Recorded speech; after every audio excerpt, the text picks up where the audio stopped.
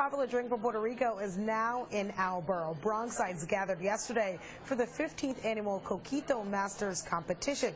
Coquito is a coconut-based alcoholic beverage traditionally served in Puerto Rico. Contestants entered their own version of the drink in a blind taste test. Organizers say the contest is a way to keep the tradition alive away from home.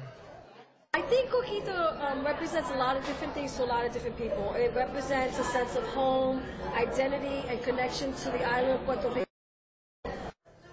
Now, organizers of the event say Coquito is typically just for the holidays, but they just couldn't stand to wait any longer. A final competition takes place next month.